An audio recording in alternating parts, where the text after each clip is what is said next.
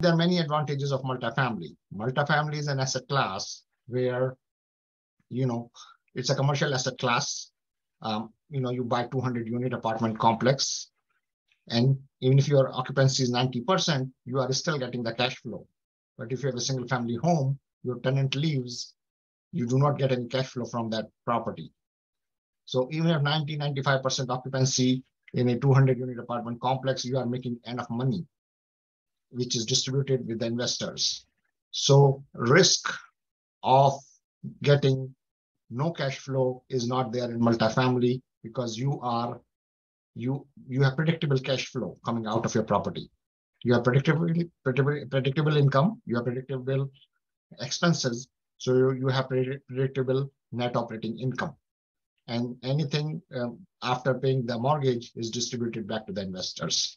Now, the second point is basically in a value-add environment, when you have some problem in the property, operator goes in and the operator tries to put some money in the property. Let's say, to give an example, operator puts $5,000 per unit in those 200-unit property.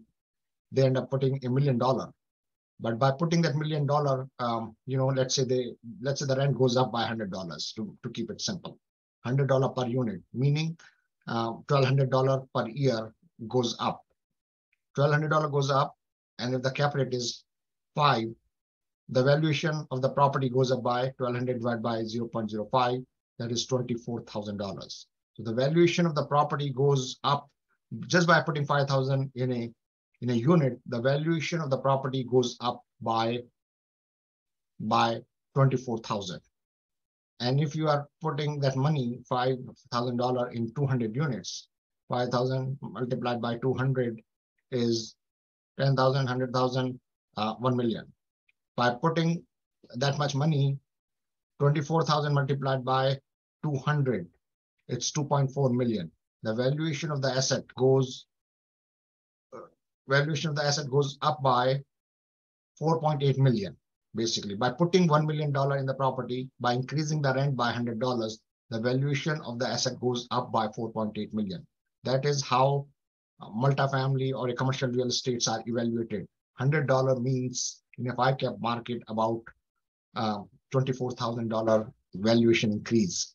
So I explained syndication. I explained how multifamily properties are evaluated. And on top of it, it is hands-free. For limited partners, it is hands-free.